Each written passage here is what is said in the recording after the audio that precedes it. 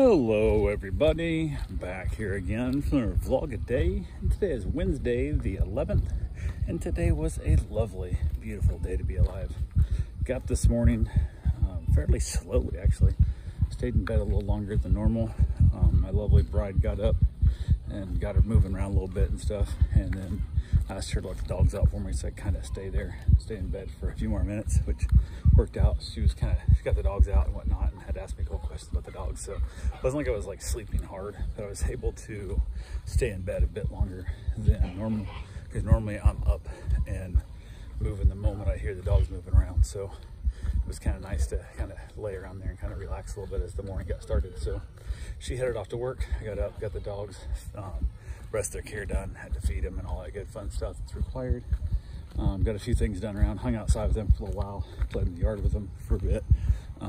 They were just playing and wrestling and stuff, and I kind of felt a little bad for them because of the fact there's only two left besides my Great Dane, and the St. Bernard especially is really feeling depressed, I think, because he's had puppies here the whole time to play with and roughhouse and really struggle with and fight and play and chase, and so he's been having to beat up the bulldog a lot more, which is a little unfortunate because the bulldog he's kind of old, and bulldogs don't have a lot of stamina for heavy play. So they were having themselves a lot of fun though. They were playing some. The bulldog lay up on the chair next to me and chill out, while the St. Bernard was like, come on, I want to play with more people. It was kind of a little bit on the sad side, but it is what it is. So got a few things done, went out, got myself another load of stuff for my father-in-law from the storage unit.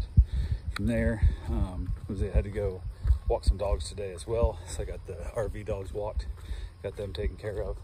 That walk went just fine. It's usually pretty uneventful for the most part, but it just takes a lot of time out of your way, because it's 15-20 minutes down there, whatever, and a half an hour walk, and then another 15-20 minutes back.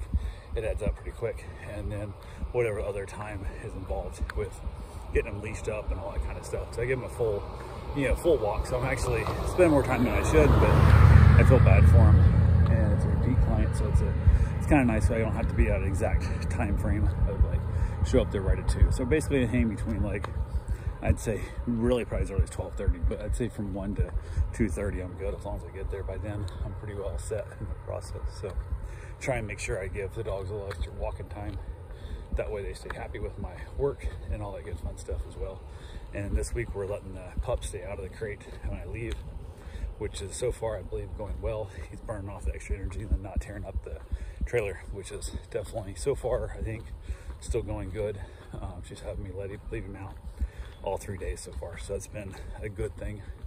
So I went ahead, left there, headed back up. Actually went and had a couple keys made, got that taken care of. I've been asking my wife to give me keys, because somehow or another in the process of giving all the keys to the house, I don't have a deadbolt key to my house, so I can't even get in my house if I get locked out.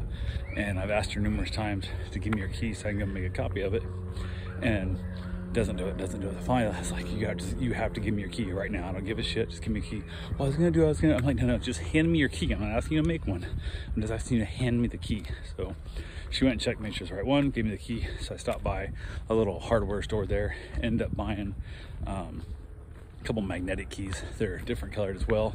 My wife wanted a different color key or something to make it stand out so she can find it compared to the house keys across the street and so on and so forth. So she's gotten too many house keys now, and because each house has 2 separate keys, and then, which I did intentionally, even the same door has 2 separate keys. That way, if for some reason I ever give somebody a key to my house, I got to do maintenance on the house or something, I can give them the deadbolt key only with the bottom lock unlocked. They come in and out, and then I lock the bottom lock again, and they can't get in the rest of my house. So even if somebody would make a second copy of the deadbolt key, the bottom lock's the one's always locked, and that key also fits at our door in the house, so it's not a big deal there. But yeah, it is what it is. So, and it worked out pretty well in that process. Part of the problem is though, I could have been locked out of my house because the deadbolt's locked. I can't get in the backyard because the gate's locked from the outside, or inside as well too. So I had to like climb my fence to get into my house, which is a good thing for security, but it would suck because they were locked out. But now I have my keys, put them in certain spots, my keychain, so I'd know which one to make extras of. And then somehow when I got there, I was waiting for him to figure out which key we're using. I mixed up my keys in my hand playing with them, and I didn't know which one was which one. So I didn't make as many copies as I wanted to, because I wasn't certain. I didn't want to make too many of the ones. I have extras at the regular door.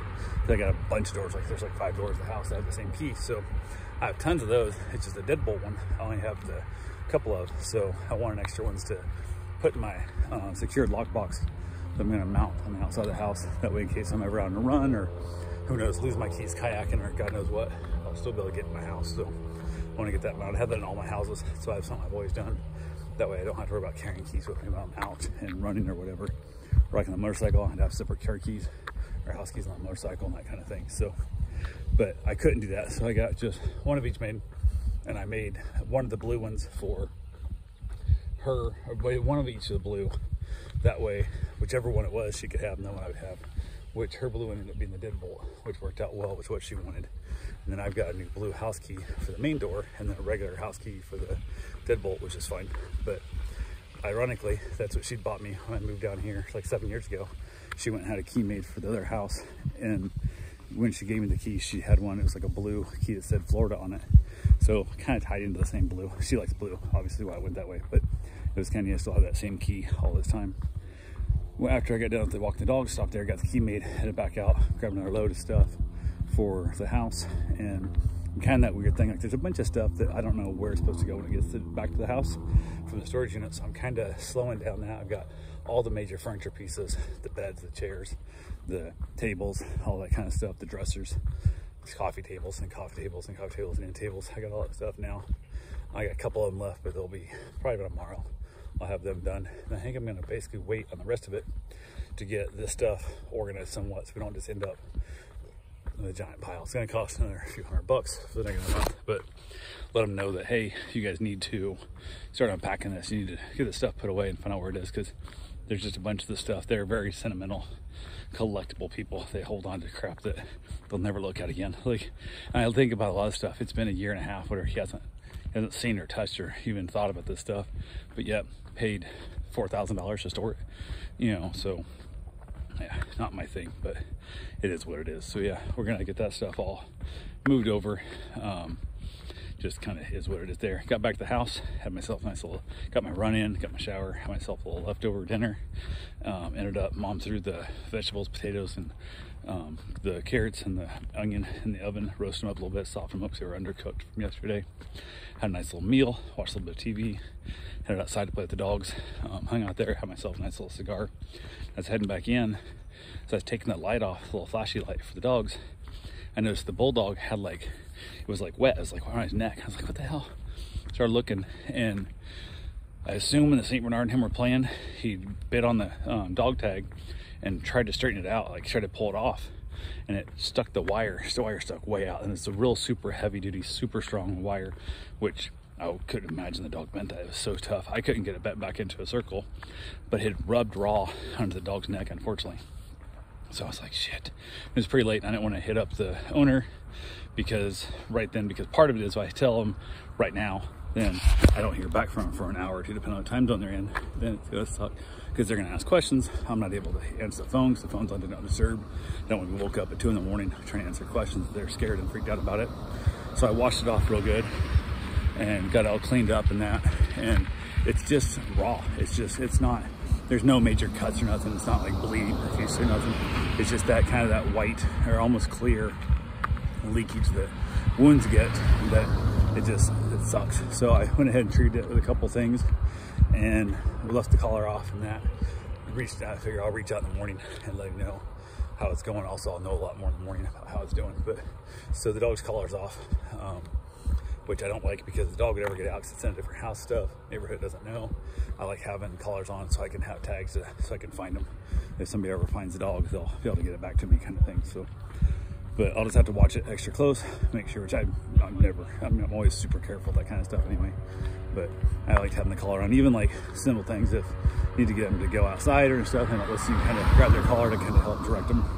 And worst case scenario, if the dogs ever get, I mean, they're roommates, they live in the same house, but they get to fighting real hard or get to playing too much, you can reach down and grab a collar, a whole lot easier, and control the dog a lot quicker than you can without a collar. So I see people all the time, like going like dog parks and stuff, and like your dog's getting aggressive, there's no collar to get a hold of. What the hell, like my neighbor has a Rottweiler that gets out constantly, and there's no collar to get hold of. It's like I can't even hook up a leash to hook this dog up to bring it back home to you because you don't have a damn collar on your damn dog. So yeah, kind of sucks, but so that's never good. But like I said, I'm not too concerned about it. Not time worry about going to the vet with or nothing. Like I said, I'll send them a text in the morning and let them know what's going on, send them some pictures and whatnot, and then get their input. So anyway, that's all I got for right now. I will talk to you guys tomorrow. Have yourself a safe, wonderful day. Thanks for watching.